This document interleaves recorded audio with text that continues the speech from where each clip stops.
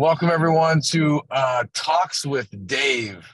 Dave, I always appreciate the ability to connect with you.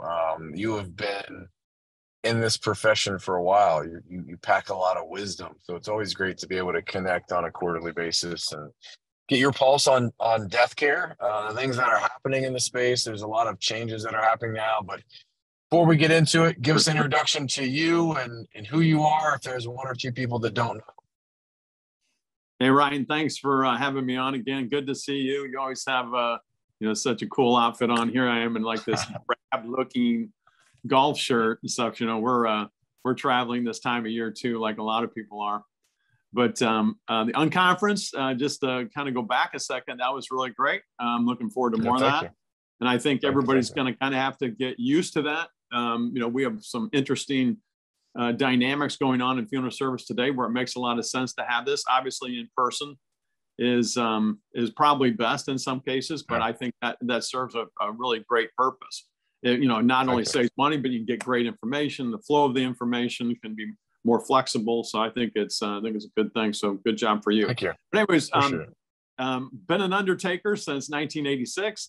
Undertaker, that word comes about because of people taking under others' responsibilities at the time of death. So I kind of like the word undertaker. Most people think it has something to do with taking people underground, but it doesn't have to do with that. But anyways, I'm the owner of Inman Shipping at Eagles Wings Air and Travel Plan by Inman. I was a fourth generation funeral director.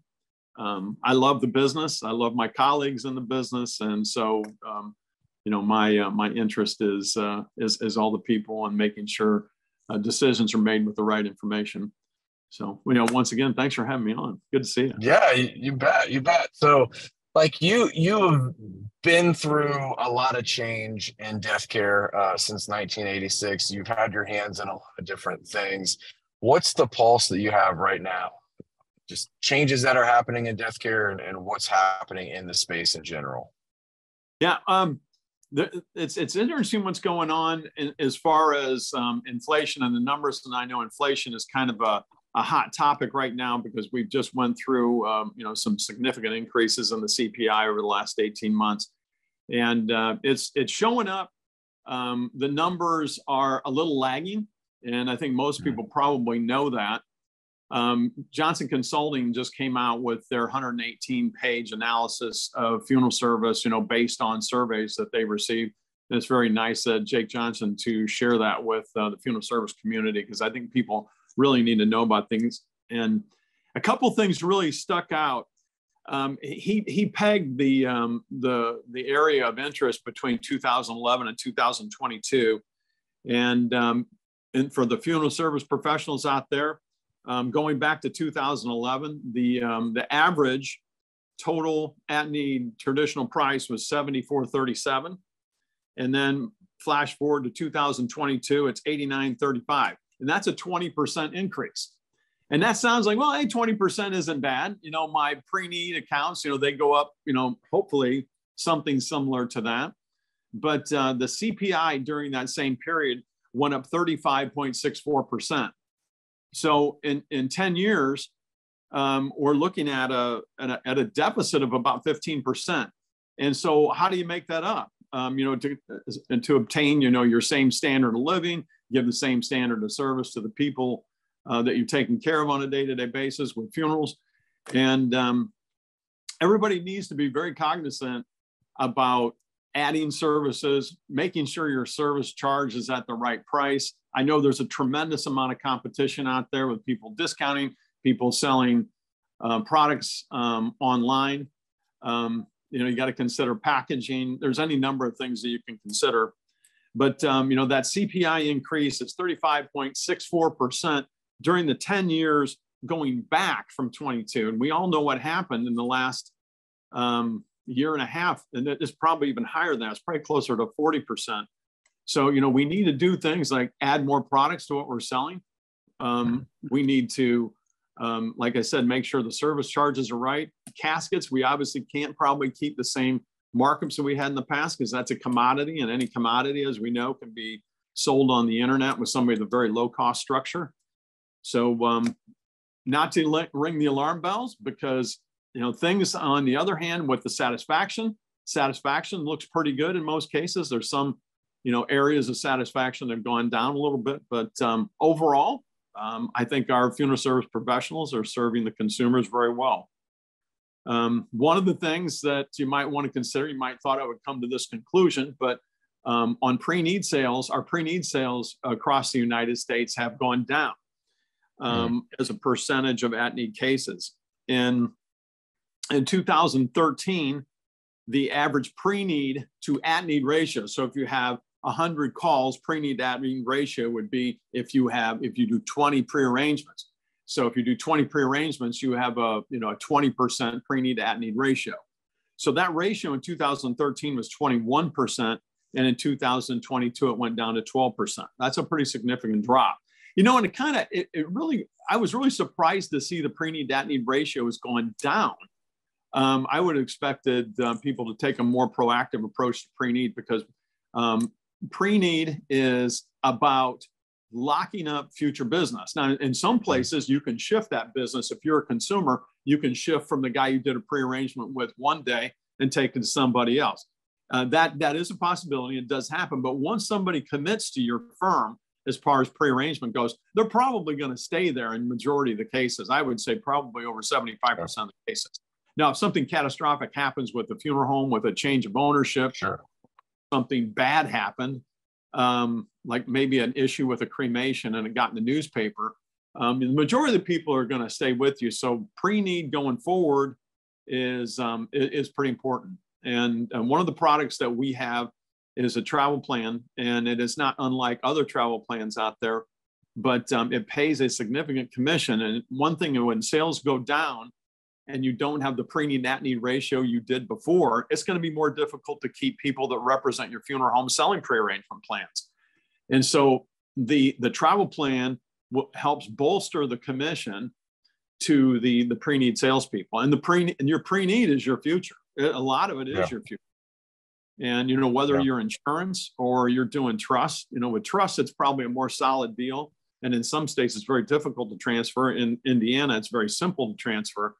So, there's a ratio that you have to consider for that as well. So in regard to the pre-need at-need ratio that we had talked about, that's fallen off a bit over the last number of years, we need to supplement for the loss of sales and the downturn. So the travel plan is a significant increase in what your salespeople or the people representing your firm can make as far as income, because we know that right now in funeral service, funeral directors are hard to find and good pre-need professionals are hard to find. And so we need to make sure we keep them economically fortified. And the travel plan is a great way to do that. The travel plan commission can be split up between the counselor and the funeral home any way you want. And then when you're picking a travel plan, you got to make sure you pick the right one. I'm an undertaker. I've been in this business a long time. We have the fulfillment network. So if you see other travel plans out there, sometimes they have to call into our network to fulfill their pre-needs because they don't have a network. They have to find somebody that's not been vetted. Our funeral directors are vetted. The people that are out there are embalming bodies on our behalf as a result of a travel plan have been vetted. They're required to report to us. They're required to find or go through our embalming standards to make sure things turn out on the receiving end for the funeral director the way they expect. And there was one other thing I wanted to mention about the report that Jake Johnson put out, and that's about the influx of immigrants that we have coming into the country and the different ethnicities. And if we're not paying attention to those in your market share, you really need to make a push for it. You need to make sure all your brochures are in various languages. Make sure you hire a consulting service for translation. They're very inexpensive. You want to make sure you have that out on your website and available for people. And those things are a big plus because the immigrant population in the United States is growing substantially. And if you're not reaching out to those communities, that could be another reason that market shares falls. Wow. Yeah, it's such good insight. And I appreciate you breaking some of that down for us. Like the numbers are interesting. Like when I see the difference in inflation versus what's happened with pricing in death care, that's you said you don't want to sound the alarm, but that's something definitely that we have to pay attention to. The pre-need ratio. You know, I think you hit the nail on the head. It's hard to find good help. It's hard to find good funeral directors. It's hard to find good counselors. And so in the business, we've got to do what we can to keep those counselors happy, those funeral professionals happy. And, anytime you can add more money or commission to a pre-need for that counselor, you're going to be able to keep them a little happier. So, Dave, there's so much information that I always get from you and wisdom that I get from you. If someone wants to connect with you, where can they find you? How can they engage with you? You're going to be at NFDA, I assume, in September. Yeah, we'll be there for the convention in Las Vegas. It's normally a big draw. Hopefully, there'll be a lot of people. Yeah. If you like golf, even if you don't like golf, guess what? This year it's a Top Golf, so you don't have to be a great golfer, no golf etiquette or anything like that. So I would suggest you show up. Funeral Service Foundation is the one that puts it on. Right now, the numbers are looking really good. A lot of people, I think, are going to come that wouldn't have otherwise come if it was a regular golf course. But Top Golf, everybody has fun. You don't even need to golf if you don't want to, so you can participate that way. It's awesome. It's awesome.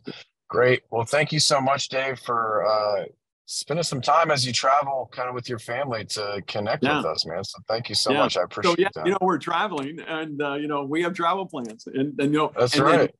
The Inman travel plan by Inman, our plans are backed up by insurance. Each individual plan has backing of insurance, and that's really important because you don't want to have a long-term problem down the road. If you're 45 or 50 years old out there selling travel plans now, you want to make sure that it's not a problem when you're ready to retire. That's it. Awesome, Dave. Thank you so much for connecting, and until next time, be safe. We'll see you. See you, brother.